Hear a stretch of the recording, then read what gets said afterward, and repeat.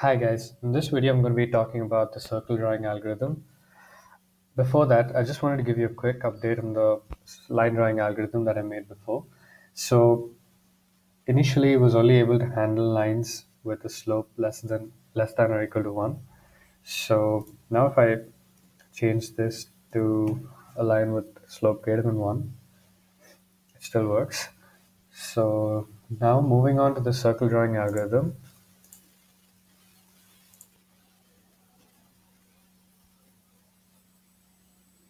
So we have a circle here with a reference circle drawn initially.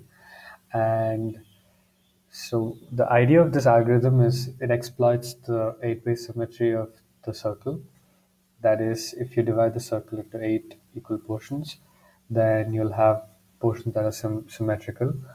So we only focus on one-eighth of the circle, and the rest are going to be applied to the rest of the circle.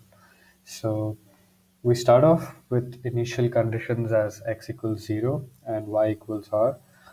And from here, we decide based on the decision variable if we need to move east or southeast.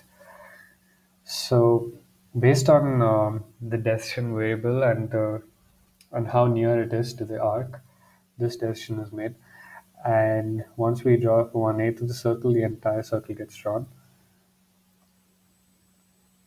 So here we have the main portion of the program, which is the algorithm itself. So we start off with the initial conditions, x, y, and the decision variable d. And so we have a sim plot function, which is the symmetrical plot function. What this is like I said before, we exploiting the symmetry, and we draw. We once we fill in and apply the algorithm for one-eighth of the circle, it gets applied to the entire circle. So here, here are the different plots for the pixels in the one-eighth of the section, and this gets applied to the rest of the circle. And so this circle can be moved around. So if you want to say maybe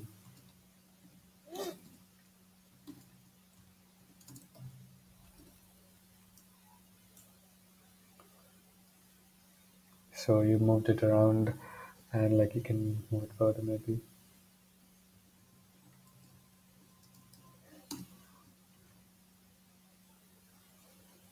Oh, that went out of the screen, so we can change it back up. So we can also change the radius,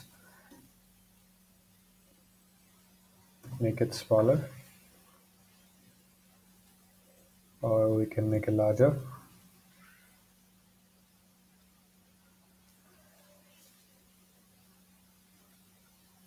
So based on this, we can draw multiple circles with different radius, and then we can also have different starting points of the circle, the center, and we can draw multiple circles. And using this as the base, we can have a sort of we can also implement this using a class where you make the circle an object, and using that you'll have its attributes, which are the center and the radii.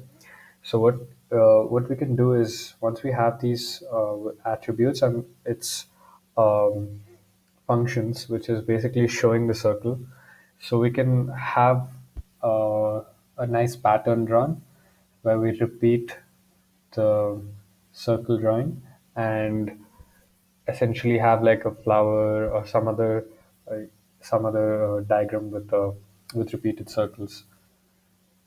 Thank you.